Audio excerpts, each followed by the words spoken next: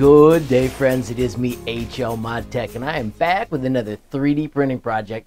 Friends, we're going to be working with the Anet ET5X, so let's get cracking. Friends, a user reached out saying, hey, do you know how to make the Cura Pause layer height work with the ET5X? Friends, I've done a little testing and I'm stuck. Let me show you where I'm at, and I'm hoping that you all can help us figure it out. Alright, friends, so first things first, we are using Cura 5.2. I will launch that right now. We are also using the stock ET5X. I'll show you those screens as we get closer to that part of the project. Alright, friends, so here is Cura.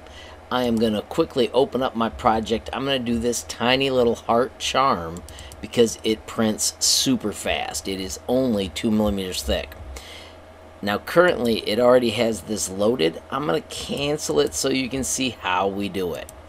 So with your design in, you can see I've got it set to print via USB. This is only going to take 2 minutes. What we're going to do is click on Extensions, Post-Processing, and Modify G-Code. We get to add a script.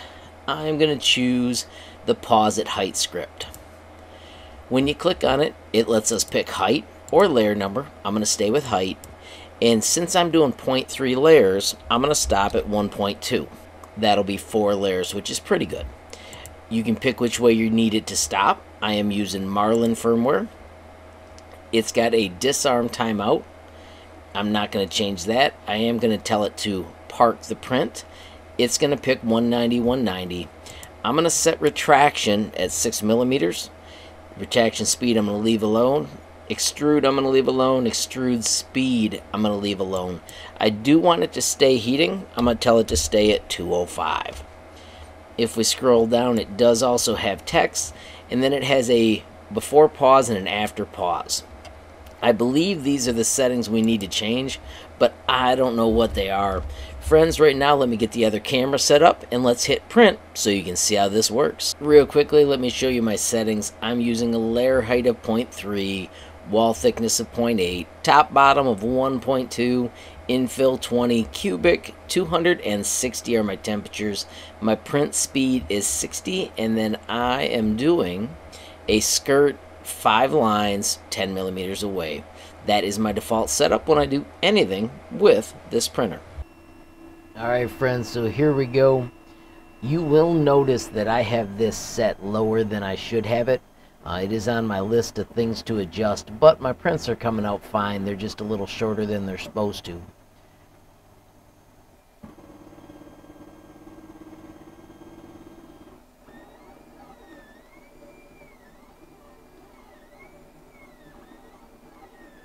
Right now it is doing the 5 lines. This is where you can see how close I've got it to the bed. It gives me great adhesion, but we do lose a tiny bit of height.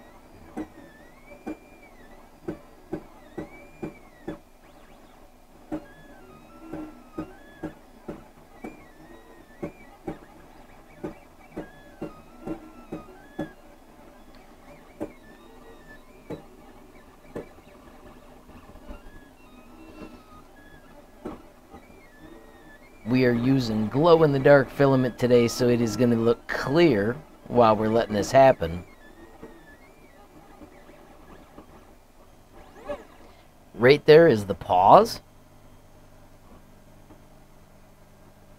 but it immediately comes right back and continues. Friends, that's what I'm asking about. Can you tell me what I need to add so that it'll actually do the filament change, or is it an issue with the Anet stock firmware? With that out of the way, let's bump this up to 5x speed via video editing so you can see how it finishes. Alright, friends, so real quickly, there is our adorable little heart charm. We're not having success with pause at layer, but let's give that glow in the dark a quick try. Almost total darkness, and friends, and there it is, friends. Glow in the dark, heart charm. How fun is that? Alright, so there you see the steps to get the pause at layer height all set up. We obviously got to see that the 3D printer did pause, but then it immediately restarted. I'm wondering if we can add some more code in those little boxes so that it actually does a filament change at that spot. If any of you out there have any suggestions, I would love to see it in the comments. Friends, of course, if you enjoyed this video, please give it a like. Please also hit that share button so more people can learn about HLModTech.